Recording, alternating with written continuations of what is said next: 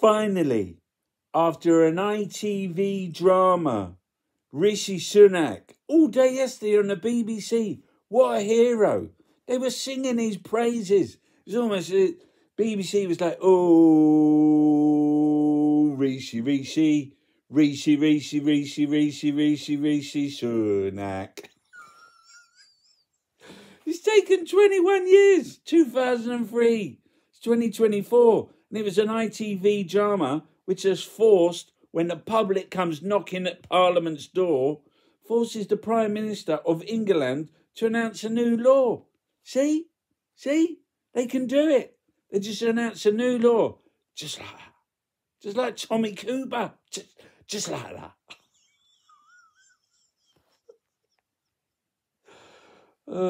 After decades of hell, finally justice for the lying, cheating, corrupt, incompetent post office, sold off by the Tories, by George Osborne to his mate. Now it's in the hands of bloody finance people profiting. You don't even get any post anymore. The prices have gone through the roof. They sold off the Queen's, the King's head. They don't even want posties anymore. They're like they just want agency staff. They don't want to pay like holiday pay, sick pay, pensions. It's a joke. Look, all the papers like, yeah, Financial Times. What an hero, Rishi Sunak. Justice by special delivery.